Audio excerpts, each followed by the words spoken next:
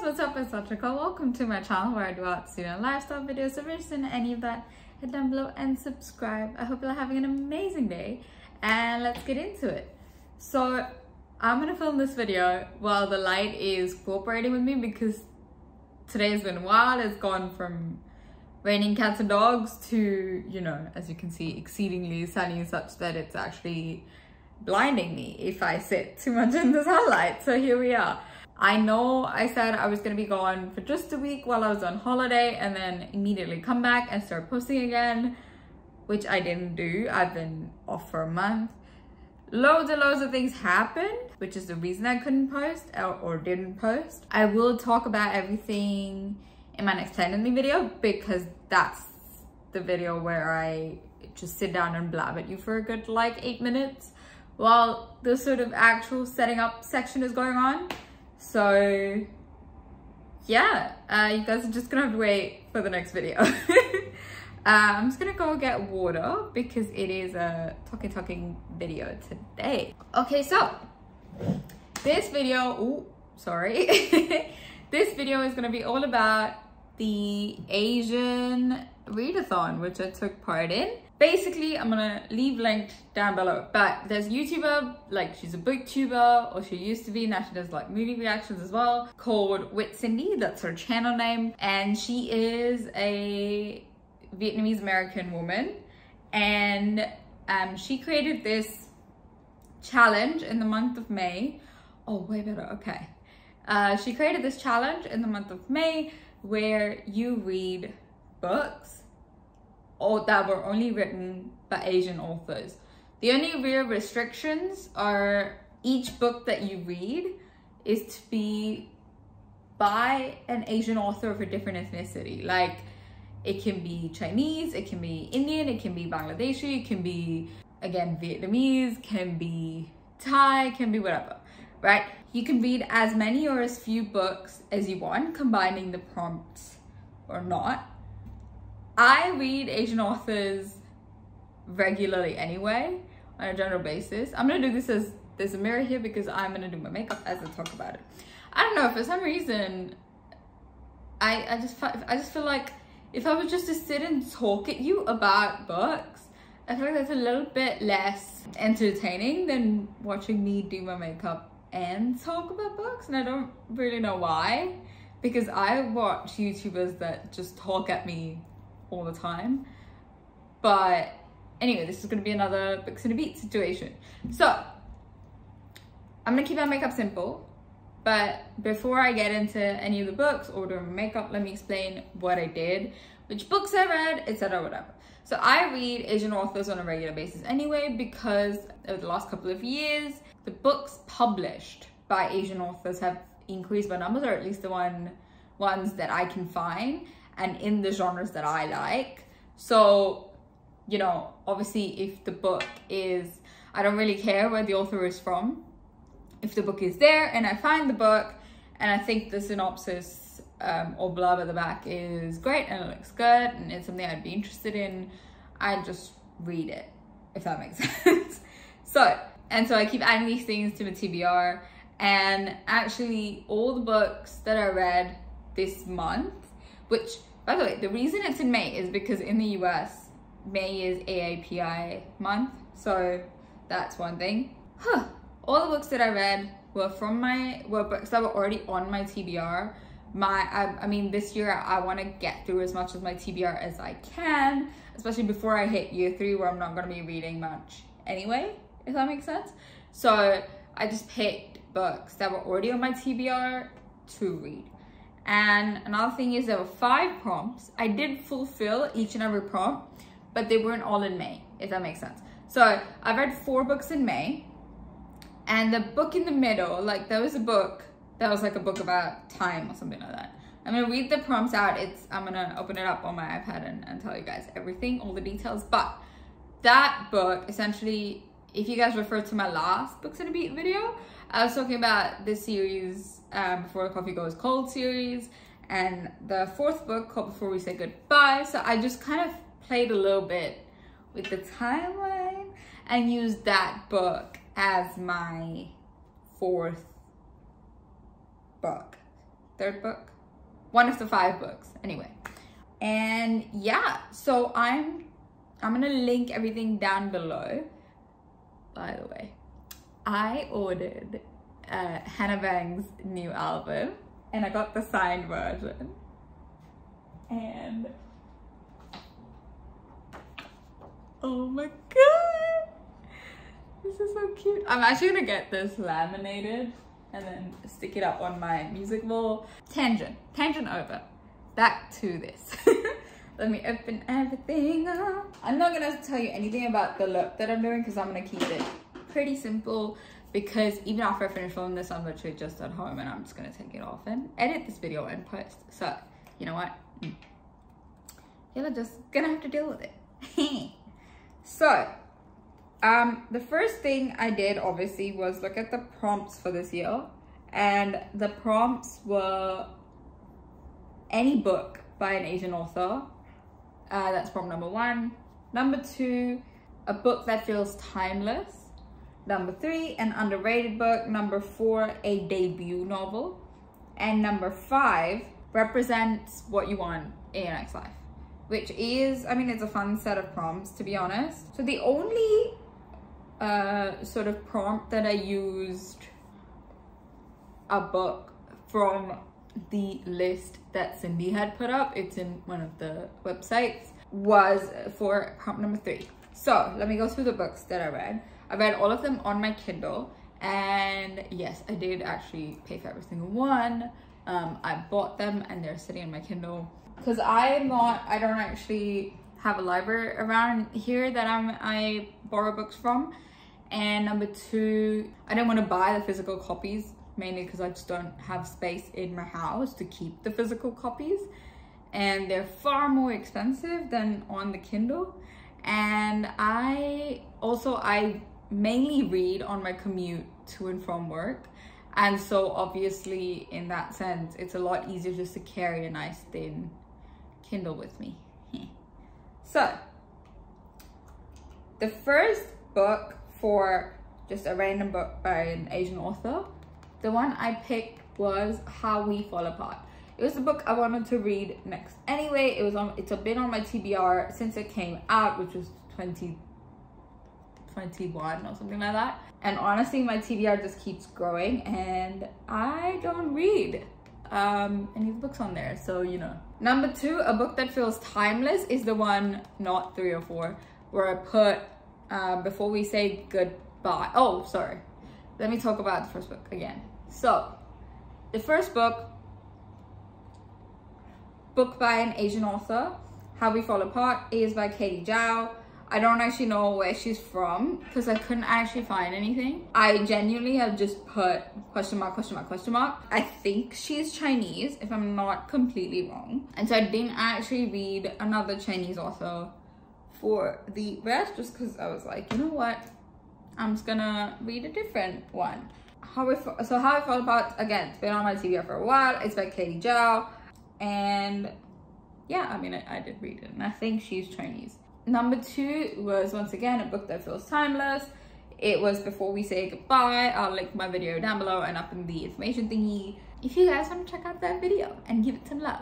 So that one is by Toshikazu Kawaguchi. I'm really sorry, I'm totally butchering that name.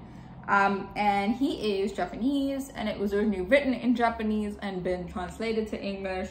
I've loved that series ever since I read the first book, which was like 4 or 5 years ago now. And I have even got my dad to read it, and even he really liked it. Anybody that I've recommended the book to has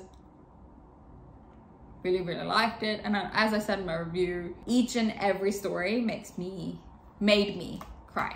So, you know, prompt number 3 is an underrated book. So this one, I didn't actually know what it meant to be an underrated book, because I'm just like, so this book, I went through Cindy's list that she'd put online, and essentially in that list there was a book that coincided with my TBR, which was You've Reached Sam by Dustin Thao, Thao, and he's Vietnamese, I think. Yes, he's Vietnamese.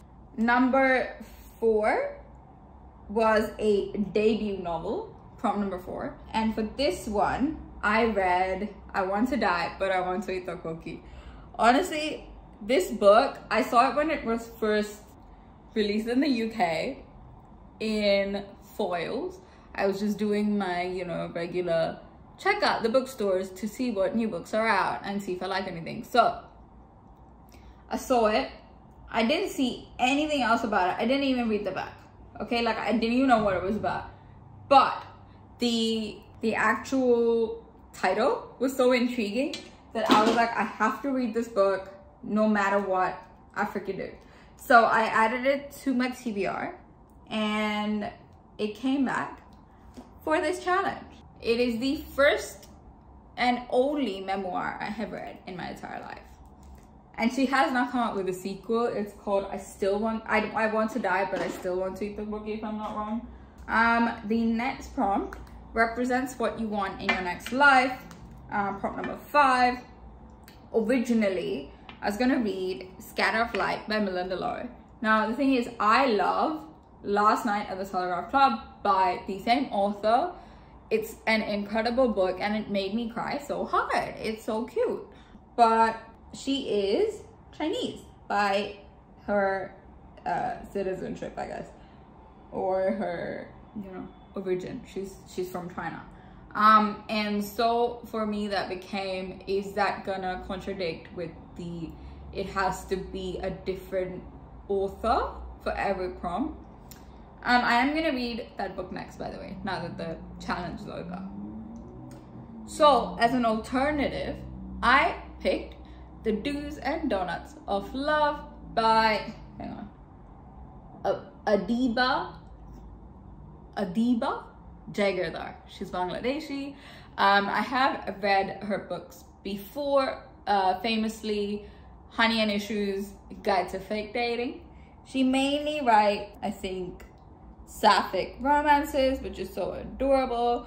And honestly, why next life? I want a sapphic romance in my current life, so you know, that's always fun.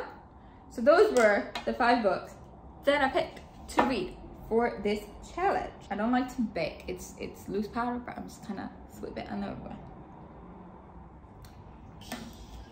Okay, let's continue. Hang on, I'm just gonna fish out my eye brushes, which for some reason I have not done yet. Well, I don't know. Okay, I know the sun is playing fast and loose with me. I'm really sorry. Okay, the lighting's gonna change in this video. I'm sorry about that. So I actually wrote down notes for the first 2 that I read. That's How We Fall Apart and You Read Sam. The last 2 I can talk through quite well, so I'm just gonna open up my notes and talk about the first one. I do remember what I thought about the first one. Okay, turns out I was wrong. I didn't actually make notes on You've Read Sam, but I do remember the book. So we're just gonna talk about How We Fall Apart first, obviously because that's the first book I read. So How We Fall Apart is, it's kind of a teen, it's trying to be like a thriller mystery situation. I don't know how well it succeeds, to be honest with you guys. So I'm just gonna go through my notes. So the first thing I wrote was mix of Pretty Little Lies and Gossip Girl.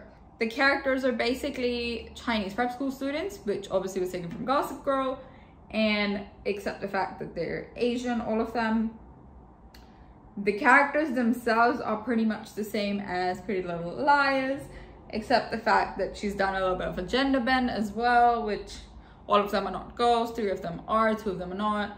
In the friend group, 2 of them are gay as well. The 2 girls are lesbian and they date each other for a second. One of the girls, but once again, this is borrowing from Pretty Little Liars, where Emily and Allison date. So, and you know, we think Allison, yeah, and we kind of see Allison as this, for most of first season at least, we kind of see Allison as we kind of see Allison as the person who knows everything about them, is the kind of the main character, is the one blackmailing them, blah blah blah. So that's basically the setup of the book. It's a prep school, like Gossip Girl. The characters are Pretty Little Liars. Literally, if you watch these 2 shows, you basically know the book. Like, there is nothing changed. is actually quite annoying, to be honest, because the second it hits you that, oh, these are the two things, which like if you look it up online, is literally the first thing that comes up, but I didn't actually look it up online. So if you figure this out, the rest of the book gets really like, it becomes a drag to read, because you suddenly just know everything that's gonna happen, you know what's going on, you know the characters and how there's gonna be absolutely no fucking character growth and all of that. The romances in the book with the 5 main characters are also pretty much like Pretty Little Liars. You know, you have the main girl, i.e. Arya, who's with she's with a young-ish teacher, Ezra. In this one, this girl is with she's 17, she's with a guy who used to go to their prep school but is like 4 years older and has just come back to teach a class from college while taking like a gap year. But he is at the same time still 22 and she is 17. So, you know, you have the teacher-student romance, you have the lesbian romance between the 2 girls, you have one of the guys likes the main girl a lot, but he doesn't really do anything about it, if that makes sense. So that was basically the gist of the story. Do I recommend it? Not really, to be honest with you, because I didn't actually even like the writing style. It was all very like, somehow the writing style gave childish, if that makes sense. Like, I know it was written about high school students, but it literally felt like the author themselves was a high school student writing this, which could get quite annoying, which I know she isn't. So also that's a bit like confusing. Like, why is that your voice, really? And yeah, actually it jumps back and forth a lot in time, and it gives literally no warning that, oh, this is it. Like, I mean, obviously the characters aren't, but like, you need a warning to say, oh, 2 years ago, oh, 5 years ago, whatever. But it just doesn't do that. It just starts the flashback without any indication that it's going into a flashback, which is really annoying, because you're reading it and you're suddenly like, what just happened? Where are we, right? That's confusing and annoying. And the characters come off quite unlikable, because like, as much as the TV shows, the characters weren't like sympathetic, but you did spend time getting to know them. You did develop a relationship with these characters, you know, you did like them, albeit in like a iffy way, etc. Whereas in the book, it didn't translate. And to be honest with you, that's really weird for me, because I'm more of a reader. I always have been. And if there's a book series if there's like a book to movie or book to TV show adaptation, I'll always read the books first, and I will always enjoy the books more. That's just who I am. That is just the way I'm built and wired. So for that not to happen to me in this book was quite annoying, because I thought maybe if she just wrote it, and like, the best part is these are characters I know, these are characters I watched, these are characters I liked when I was growing up, and yet somehow she makes like them so unlikable, which is so annoying actually. And yeah, overall I give this maybe like a 2 stars out of 10. 2 stars out of 5. I just feel like I don't want to be too mean. By the way, I bought this new mascara. It's the Refi one, and I'm trying it. It's the second time I'm putting it on, so we're gonna see. So I don't know, this is just odd writing to me, and I just didn't really love it, to be honest with you guys. Okay, moving on.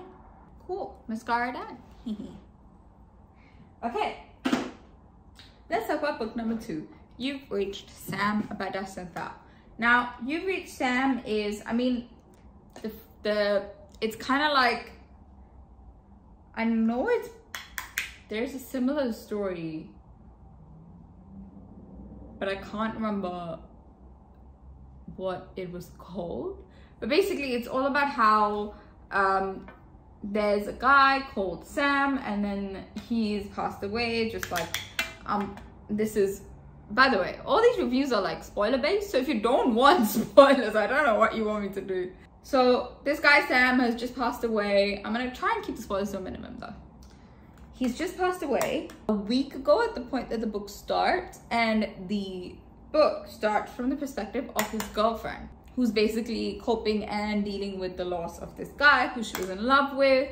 You know, they're in their senior year of high school, and they are, you know, they were planning on heading off to college together, getting an apartment together, blah blah blah, and she blames herself for his death.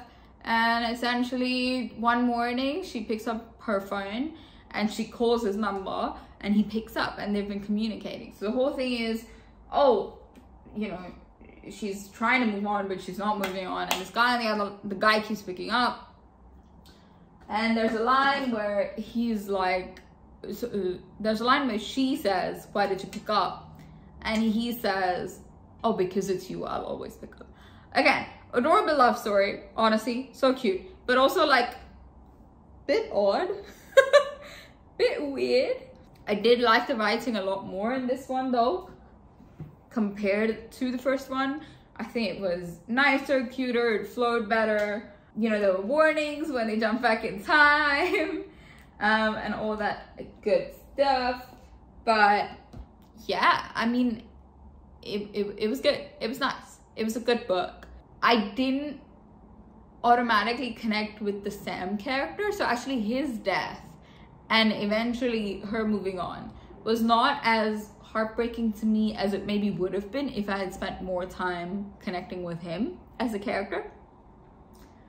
But I understand, obviously, the whole point of the book is actually her learning to live without him, and his family learning to live without him. And basically that, you know, when you're in high school, you have that intense love, but when you grow up, you realize, oh, I just thought it was all consuming, but it wasn't really.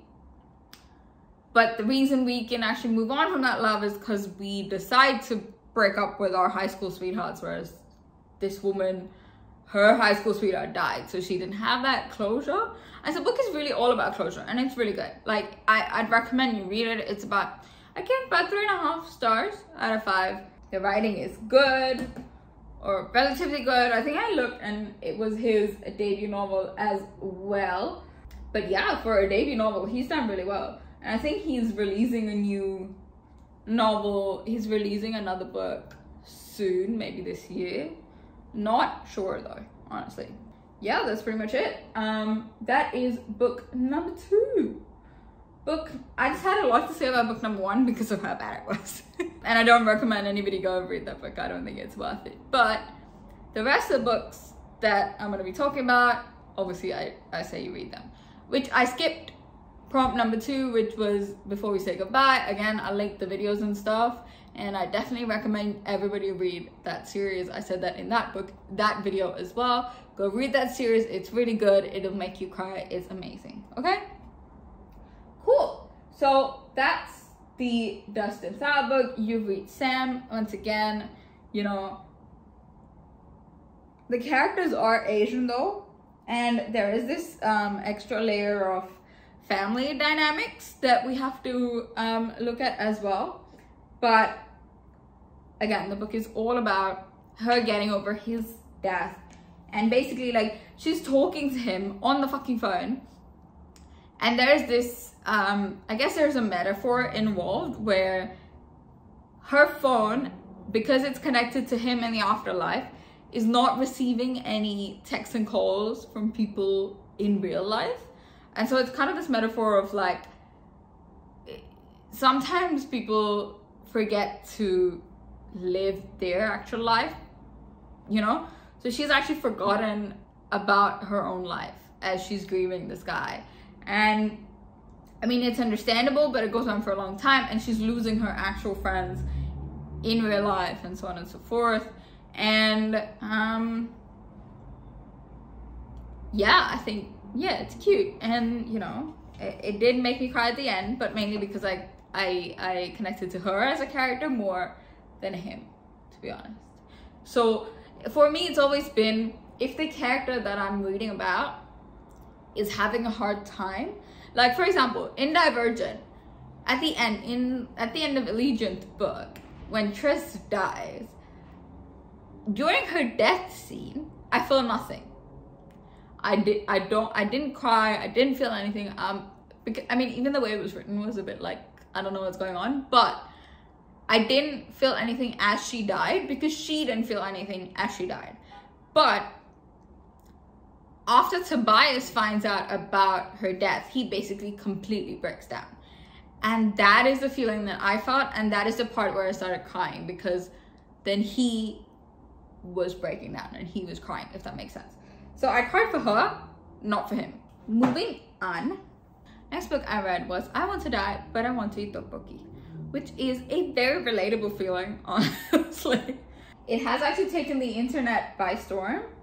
The book is basically this, it's written by Korean women, Baek Saehee, Baek Saehee. And it's essentially her conversations with her therapist. And the whole thing is like, she's never been depressed. She said she has some childhood trauma, but it's like one of those like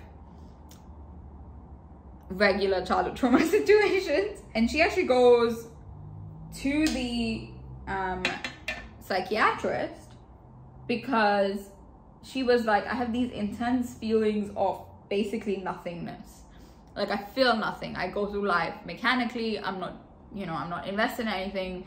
I like my job, or I used to like my job, and I do a good job. I'm good at my job, but I feel apathetic to everything.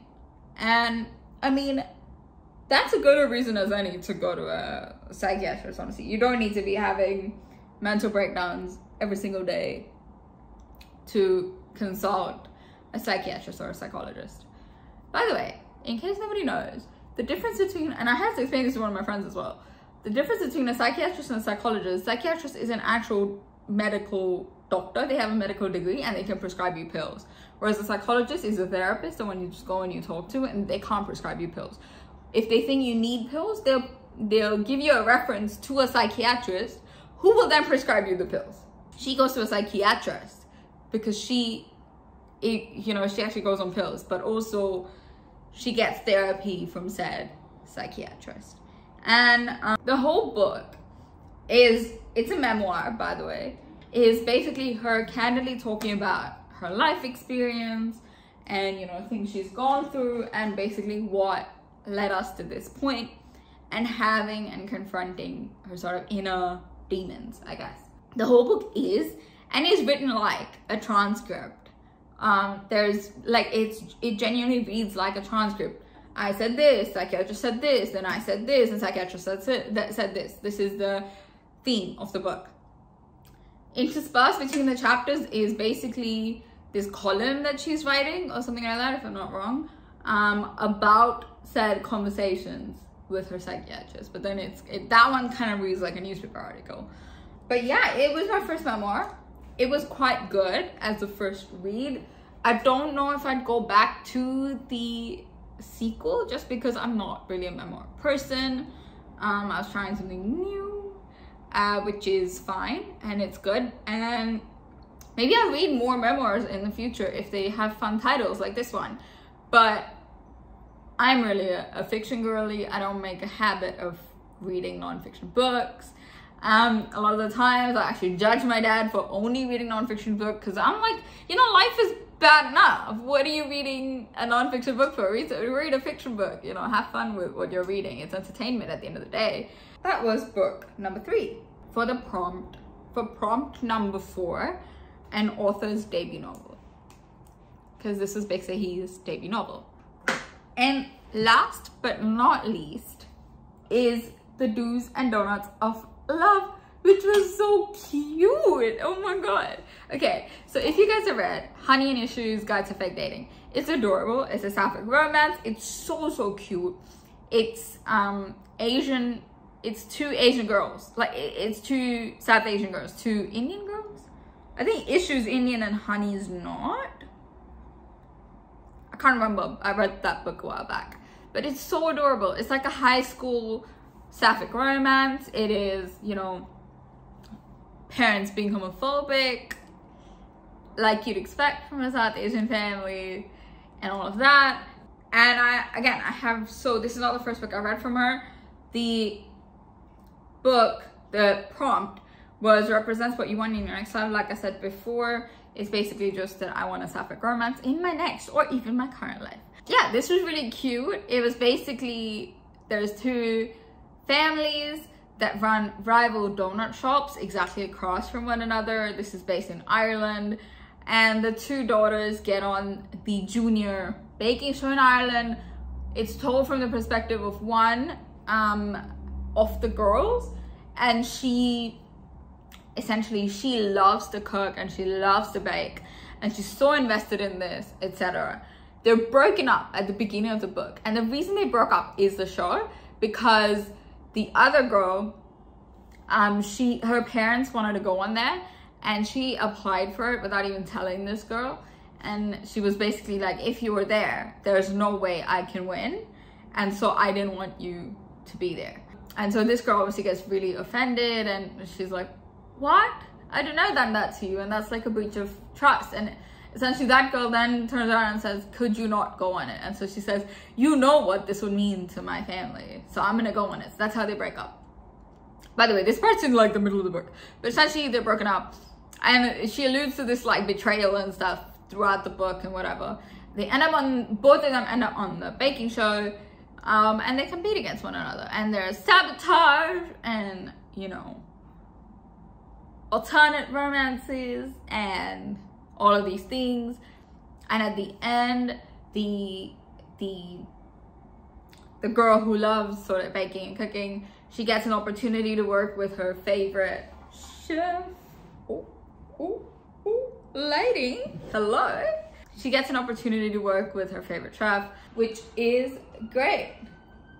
And yeah, hang on, let me complete the look, and then let's have a wrap-up conversation. My thoughts on the challenge. I like the reading challenge. It was started in 2020 or 2021 when Asian hate was rampant in the US and across the world, basically East Asian hate to be specific. And I think it's a good challenge for a month. I think I would like to do more reading challenges in the future, because it does make me read more, which, like, since I finished the Do's and Donuts of Love, I haven't actually read another book, which is quite bad. I should. Again, my next book's gonna be The Scatter of Light by Melinda Lowe. But yeah, I actually really enjoyed reading for this challenge, and I really liked the books as well, except for the first book. Once again, check out the challenge down below. It doesn't have to be done in May, just because it's AAPI month in the US. That doesn't mean you can't do the challenge at any time of the year. Basically, like, support people of color in the publishing industry, because it is an issue with people of color being published or working in that industry, as it is in most industries. Actually, the week after, I think, is gonna be my Grace vlog. I did film it, but I haven't edited yet. And let me know if you guys like me doing vlogs, because I did the cleanup vlog as my last video like a month ago, and that did really well.